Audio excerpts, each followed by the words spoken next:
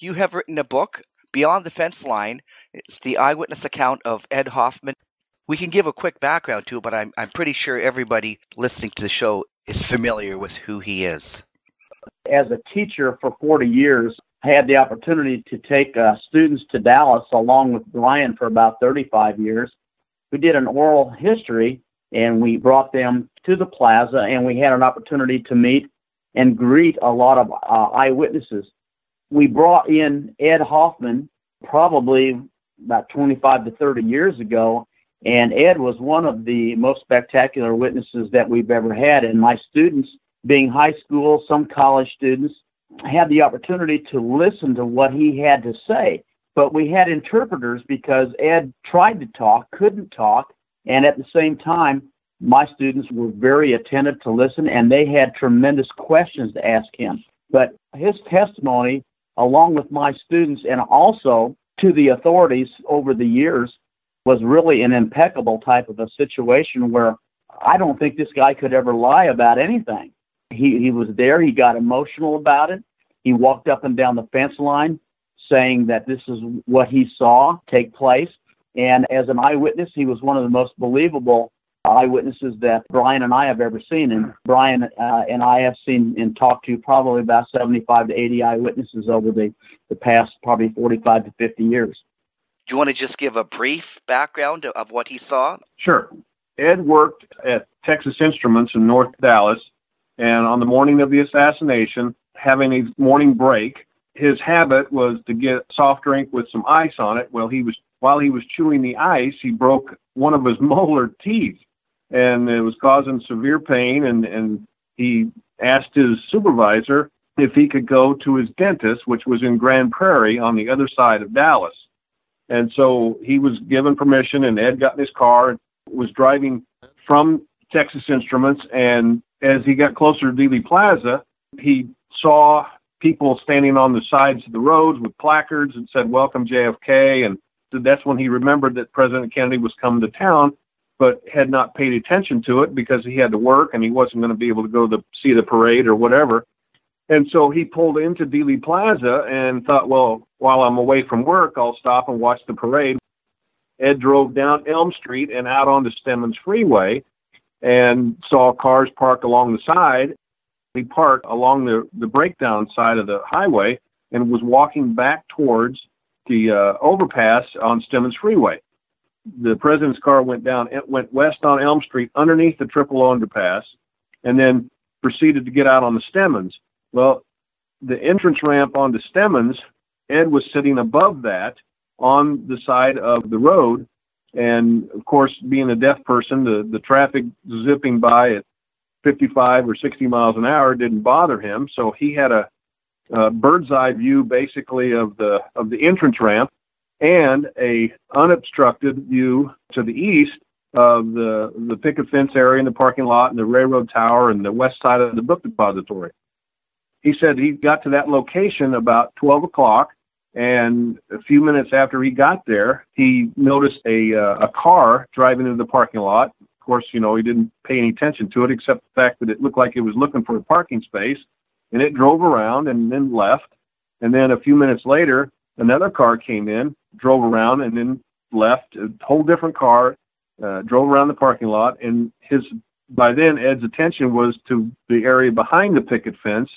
And he said he saw a man with a suit and a sports coat and a fedora-style hat. Everybody wore hats back. All the men wore hats back in the 60s, I guess. And then he said he saw another man dressed what he assumed was a railroad worker. He had coveralls or overalls of some type standing by one of the railroad switch boxes. And at some point before the president's car showed up, these two men met, stood close to each other, but obviously at that distance, about 200 yards or so, he couldn't tell what they were saying because he's deaf and he wouldn't be able to hear what they were saying anyway. But he said these two men obviously knew each other, and they separated, and the man wearing the coveralls or the overalls went and stood back by the railroad switch box, and the other man with the suit and the hat went back along to the area of the picket fence area. And he basically said he was pacing back and forth for the longest time. And then about 12:25 or so, a car came into the parking lot, a Rambler station wagon, and it parked by the railroad tower. Lee Bowers was working in the railroad tower at that time, and he said that car parked right on the side of that. And he remembered what kind of a car it was because his good friend had one exactly like that. So this man with the suit and the hat, at some point, Ed looked over and he saw the man standing at the fence, and he held a rifle, was holding a rifle and pointing it towards Elm Street. Now, Ed's elevation where he was at, he could not see Elm Street, but he could see the picket fence and the parking lot and the railroad tower and the west side of the book depository. But because of the elevation, he couldn't see the car coming down Elm Street. He said he saw a puff of smoke come from where this man in the suit and the hat was standing, and assumed that the man was smoking a cigar. And then when the man at the fence turned towards Ed's direction, he said he saw the man holding a rifle across his chest. And the man sprinted down the fence line, stopped suddenly, and tossed the rifle with both hands, underhanded, to the man who stepped around from the railroad switch box, the man he had seen earlier in the brown outfit or the overalls or the coveralls. He said that man caught it, stepped back to the railroad switch box, bent over and took the weapon apart in two different pieces, one in each hand, put it in a soft type of canvas bag, and walked rapidly out of the area towards the railroad tracks. The man who tossed the rifle that Ed thought was smoking a cigar, walked casually back towards the fence line when he was encountered at gunpoint by a uniformed Dallas police officer. He saw the police officer pull his gun out, point it right at the man's chest, and he said the man with the suit coat and this fedora-style hat reached in his coat or his lapel pocket or his pants pocket or something and pulled out something to show the officer who he was or what he was. And the officer put his gun back in his holster, and they went their separate directions. Now, the limousine and the follow-up car and all the rest of the motorcaders coming up Stemmons Expressway on the entrance ramp, and Ed looked down in the car, said he could see Mrs. Kennedy. He didn't realize who they were until he saw them, but he said that it was Mrs. Kennedy in the pink outfit. She was on her knees, face in the back of the car, on the floorboard, and the president was lying face down in the car, and the back of his head was all gone, basically. And he said there was a man on the back of the car, and that was Clint Hill. And he said the car sped up and took off. So Ed, in an effort to try to, raise the alarm that something was wrong, was running towards his car. And he remembered there was a police officer standing on the railroad overpass of Stemmons Freeway where he parked his car, and he was trying to get this man's attention. As he was running, he was waving his arms, trying to get the officer's attention. And he said the next car that came up the ramp was the follow-up car. And one of the agents, he didn't know who they were, but he said one of the people in the back of the car pulled out a rifle and pointed it right at Ed as he was running parallel to the entrance ramp. So Ed said he stopped immediately, which was probably a good thing that he did. And the rest of the motorcade sped up and got on the highway, and Ed got to his car, got on the highway because they had closed off the highway to allow the motorcade to get free access to the road. Ed got in his car, went up Continental Avenue, and drove around behind the picket fence trying to find this man. But he never did. And so he went on to his doctor's office, went to the dentist and told the dentist, through sign language or written down form of some kind that he'd seen the president had been shot. And according to what he told us, that the dentist had no idea what he was talking about because he was working with patients all morning. And Ed said the dentist stepped out of the office and came back a few minutes later, and apparently he turned on the radio, and that's all the news was covering was the president had been shot. And Ed said, well, I already saw that. I was down there. And so the doctor was the first person he had told. After he got through with the dentist, he went to his family-owned floral shop in Grand Prairie, and his dad had wondered, why are you here? And he said, well, I saw the president get shot. And he said, well, don't, let the police handle it and let it go. So basically, Ed was told not to tell anybody because it wasn't any of his concern. So that's basically the thumbnail sketch of what Ed saw that day.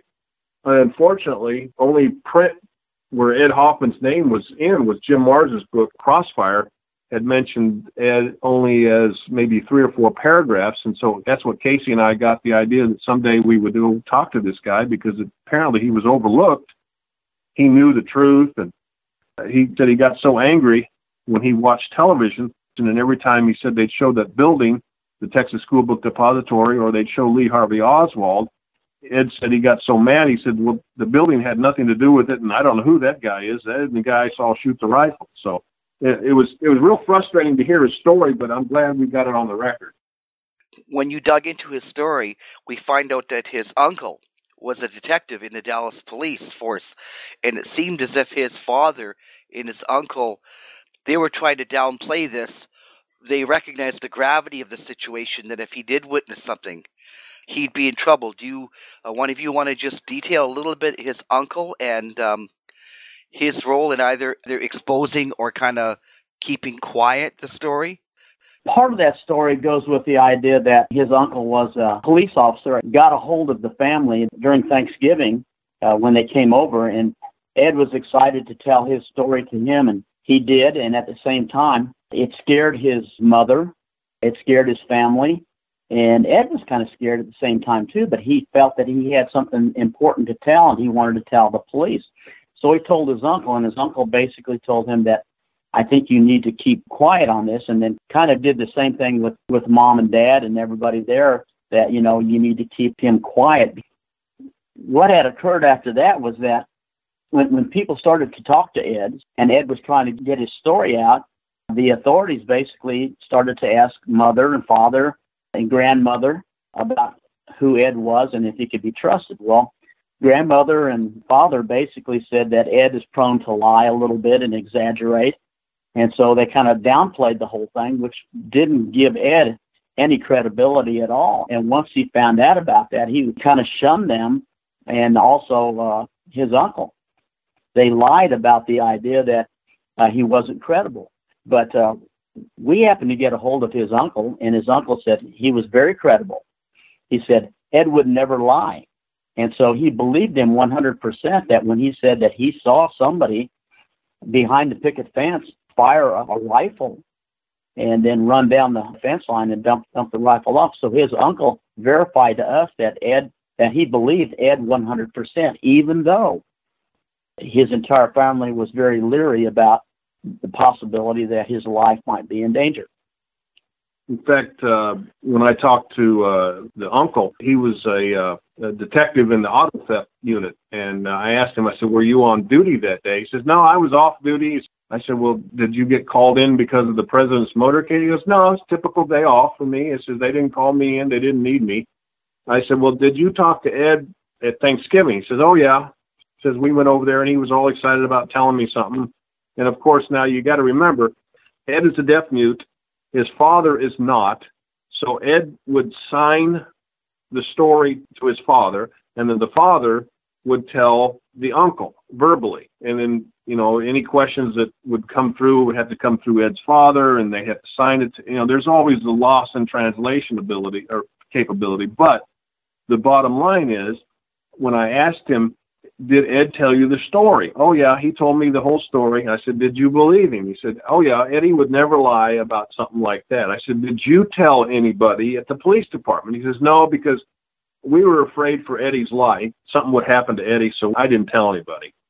So Ed's story, fresh from the time, languished in Nowhereville. I mean, it was just out there, and only a few people knew about it. Some people at work, where Ed worked at Texas Instruments, the family knew about it. His wife knew about it, and nobody followed up on it until 1967, when one of the Texas worker, his supervisor or friend of his at Texas Instruments said, you need to tell somebody, because this is an important, even though it's 4 years after the case, you still need to tell somebody. So they made arrangements for Ed to go to the FBI office in Dallas and tell the story. Well, either the FBI, and I don't know who to blame, but they knew they took the appointment that they were going to be talking to a deaf person, but they had nobody there to interpret. So Ed had to basically draw what he remembered, how the plaza was laid out and where he was, and basically told the story to Udo Speck, the first FBI agent he spoke to. We know that Udo Speck wrote a report, but we can't find that report anywhere in the archives. According to what Ed said, Agent Speck and him went out to Dealey Plaza, and the FBI agent took color slides of the area, and we've never seen those pictures, ever. It didn't go anywhere. I mean, in the House Senate Committee on Assassinations in 1976, nobody ever mentioned Ed Hoffman. Nobody ever said, well, let's see what his story is, or never called him to testify.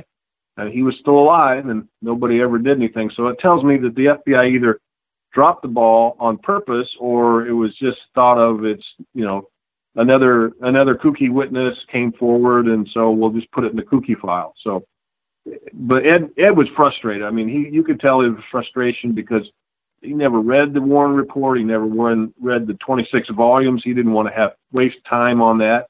He knows what he saw, and that's all he would ever be able to testify to.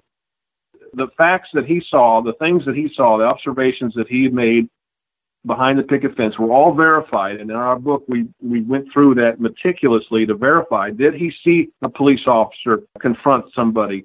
Did this Rambo station wagon, was it seen anywhere else? Could somebody have been standing by the railroad switch box? All those facts checked out. Was there somebody in the follow-up car with the rifle? Yes, that was Agent George Hickey with the Secret Service. He had an AR-15 in the follow-up car. He wrote a report that he took it out as they passed through Dealey Plaza. Ed said that it was a police officer on top of the railroad trestle over Stemmons Freeway. We got the Dallas Police parade documents that the chief of police put together for the Warren Commission. It shows police officer Earl Brown was stationed on top of the railroad trestle. Now, how would Ed Hoffman know any of those things if he wasn't there? I mean, he could not have just guessed that was going to be there. He talked about the puff of smoke. There was Sam Holland.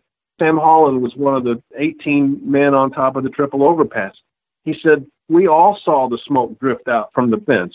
How did Ed Hoffman see smoke? He didn't know Sam Holland or any of those workers on top of the railroad overpass, so he probably saw the same thing they did. How did he know there was a police officer on top of the triple overpass? There were two officers stationed there, Officer Foster and Officer White. They were on top of the overpass. Ed said that the officer on the triple overpass was standing behind the men on the overpass, and he said the officer had a white hat, and he was taller than everybody else. Well, the reason he was taller is he was standing on a railroad little switch box, and he had a white hat because Officer Foster was assigned to the traffic unit. So all those things support Ed's story that he was there. And as an investigator, we all think that we know how to investigate, but I did it for a living. And you take all the information that a witness will give you and you corroborate it independently. Everything he said was true. You know, his story makes sense. Personally, I think he's the most credible witness I've ever talked to in this case. After you've investigated him and you found what he has said, what are the conclusions that you have about the crime scene? What are some of the observations and conclusions that you're going to make about this? Well, I think there was somebody shooting from behind the fence. If I was going to do it from a tactical standpoint, I would put somebody there, put him in a uniform or something that would look like he belongs there. The Rambler wagon that Ed saw pull into the parking lot, that was seen by 5 other witnesses. I think that might have been a getaway car.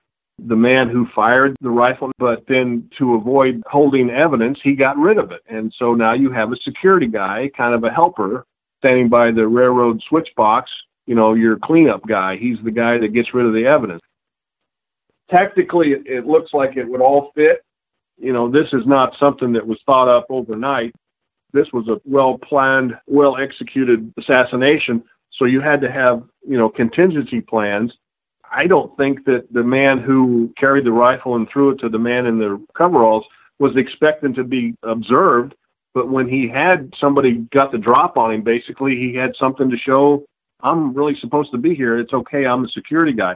Well, Joe Marshall Smith, the officer that confronted this man, when he testified to the Warren Commission, he said, there was a guy back there when I got there. He was in suit. He had credentials that said he was Secret Service. He says, unfortunately, I didn't get his name, but he says he appeared to be okay to me.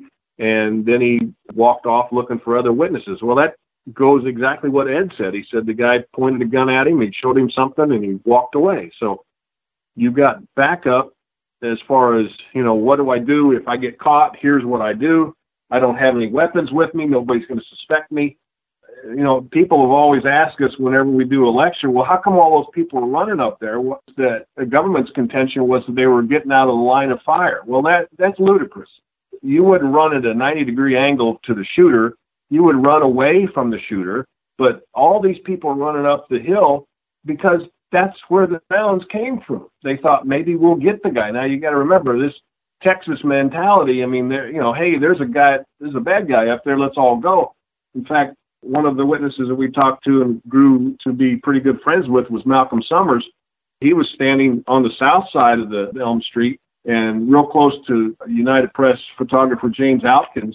And he says after the shots were fired, and you can see it in the Zapruder film where Malcolm is down on the ground on his backside. He said the shots sounded like it came from across the street. He says, I didn't know which way to go, if I was in the line of fire or not. And he said, then I saw all those people running. He says, I got up and ran across the street with them. And he said by the time he got to the second set of steps, the landing up there, he said there was a man that came out from behind the fence. There was a police officer up there, a uniformed police officer, and a guy with a raincoat over his arm and a white Stetson hat. And he thought, well, maybe that must be a cop.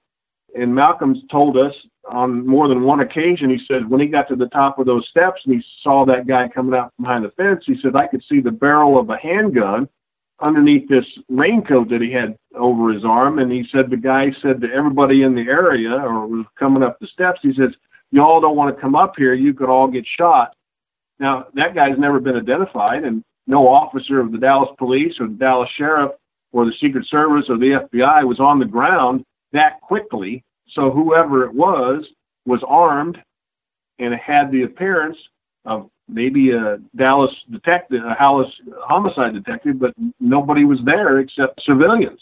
So whoever that guy was, that's part of the team. You confuse everybody. Nobody knows who the bad guy is. And cops show up. They don't know who they're looking for. They're looking for a guy with a rifle. Well, this guy's got no rifle. Maybe he showed them identification or something. I don't know. Len, over the years, what we've tried to do is try to piecemeal a lot of these scenarios together. And once you start to piecemeal this together, you wonder why the Dallas police or the FBI or some authorities did not do this to come up with a virtual very good scenario that there was other people shooting in the plaza. Because you have over 80 eyewitnesses that saw some of the very same things that our witness, Ed Hoffman, saw, but they saw it from a different point of view. And when you start piecemealing all this together, you do have a scenario, a realistic scenario put together by all these eyewitnesses that there were shooters in the front and right front of President Kennedy. And I don't know why, other than the fact that the Dallas police basically, along with the FBI, felt like they had their man, and 2 days later, he's dead. So case closed. This is not closed. It's wide open.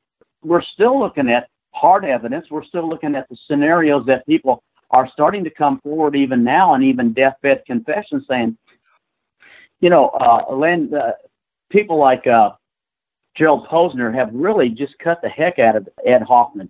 And for no apparent reason at all. None of them ever talked to him. You want to talk about fake news and false information. They're the ones that are putting out false news and fake information. Ed Hoffman is probably the most mild-mannered, unassuming, sincere person that I ever knew. And he just was excited that we were excited about writing this story. I mean, the guy was like a little boy that somebody believed him finally and was glad that his story was out there. He didn't care if anybody believed him. He knew what he saw. His family knew what he saw. We knew what he saw. Ed said that Dad told him it was a Secret Service agent protecting the president. He said, no matter what you saw, that's who you saw in the car was the Secret Service, and that was a good guy. The reason I think that nobody in the family wanted Ed to tell the story is because they were afraid for him, for his life. But what's interesting is that his dad got so mad because it was after Thanksgiving and he had gone to the FBI again. When he found out about it, his father was just livid because the agent called Ed's father and said, "Hey, your son just came from our office.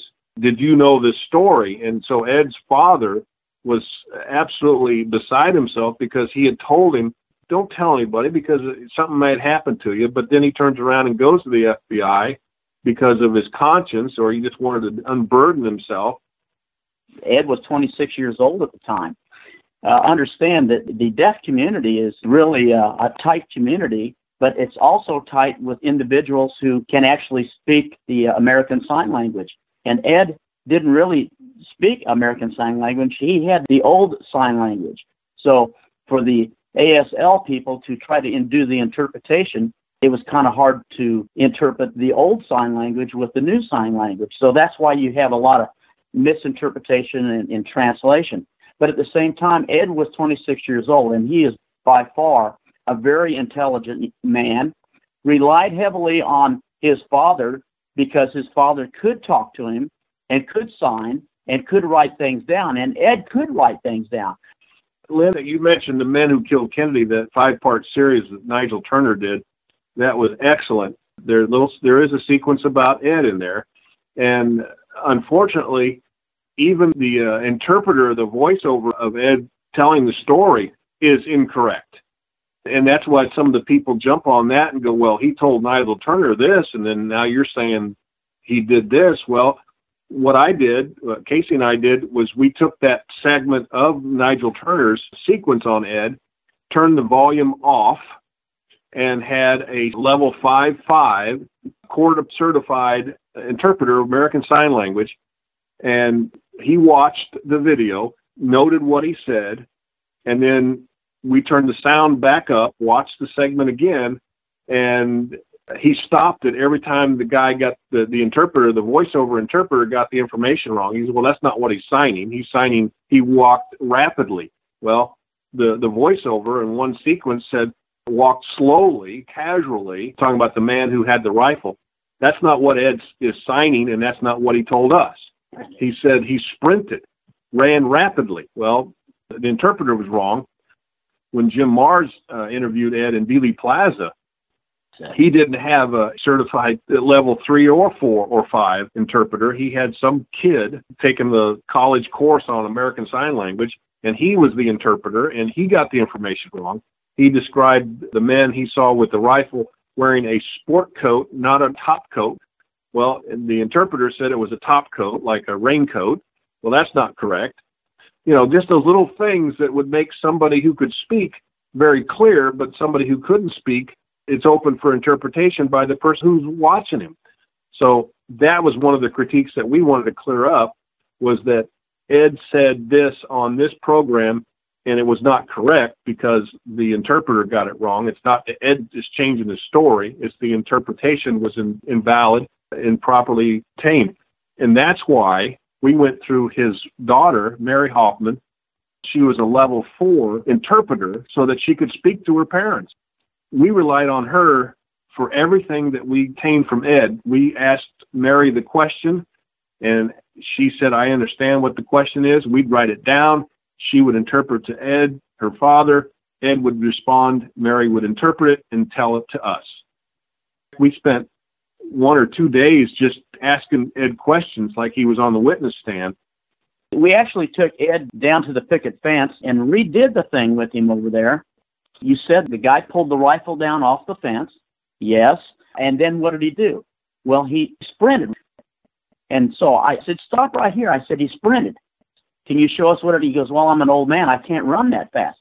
I said, "Well, I'm a little bit younger." I said, "Brian, time me. And then you tell Ed that I'm going to run down the fence line." And of course, we had a rifle with us. We had a 6.5 rifle with us, and I ran down the fence line about 5 seconds. Now, that was in my younger days. But 5 seconds to get down to and dump that rifle off, and Ed turns around and he goes, "Yes, that's what happened. That's what I saw." We were down there one of those weekends where Dr. Robert McClellan came in. He looked at us and he says, "So you guys are the guys that wrote the book on Ed Hoffman?" And we said, "Yes." And we gave him a copy, and he goes, "God," he says, "I believe this guy 100% because basically everything that he has said is what I have seen on the operating table of President Kennedy." And he says, "Is there any way that we could meet Ed Hoffman?" And I looked at Brian, and I said, "You got to be kidding me." I said, "Here's one of the most renowned doctors in Dallas, has never met Ed Hoffman, and you should have seen that. Ed Hoffman meets Robert McClellan for the very first time. I mean, it's a history among itself right there." It was an eye-opening thing to see both of these guys hug each other and know that they had seen the very same thing on November 22nd that they had said they'd seen, and nobody wanted to believe them at the federal, the state, and the local levels. Now, a little while ago, you mentioned the 6th floor and taking your students there. Brian and I both went down there when Clint Hill was speaking, and when we got down there, I saw Dr. McClellan, whom we've been associated with quite a bit, and so I grabbed a hold of McClellan, and so we got right up in front. And the reason we wanted to do that, when I asked Dr. McClellan, I said, "Would you like to sit right in front of Clint Hill?" And I said, I'll introduce you to Clint Hill. And I said, "I don't even know Clint Hill." So as we're sitting down, I said, "Mr. Hill," I said, "this is Dr. McClellan, who operated and worked on President Kennedy." He looked at him, and all I was trying to do, and I think what Dr. McClellan was there for, is to hopefully get a true synopsis of what Hill was going to say about what he saw of the president. And at that time, guess what he said? He said the back of his head was blown out. And he said it right in front of Dr. McClellan. And I sat back and I go, my God. Everywhere else, he said the right front of his head was blown out. But right there, Hill started to shed a little tear, and he says the back of his head was blown out. But, Clint Hill has continued to say that the back of the head was not blown out. It was on the right side over the top of the ear. Yeah. So, he said that, I think because he saw Dr. McClellan, he knew he would have been called a liar in front of 300 people. So I think he basically turned his cheek and said, okay, this is what I saw. But the official record and my testimony to the Warren Commission and my subsequent book on everything after that is that the right side of the head was blown out. So our motivation was to tell Ed's story before it got forgotten and before people would think, well, where'd this guy, how come this guy didn't show up the day of? Well, he did. He tried to tell somebody and nobody ever followed up on it. It's a shame that he's now deceased and had never got to present anything before any type of committee, but we will try to keep his memory and the book going as long as we are still alive. So, saying that, where is your book available? Amazon.com, type in Beyond the Fence Line. You could also get online to jfklancer.com and order those books online there also. All right. Casey and Brian, thanks so much then for being a guest on Black Op Radio. Thanks.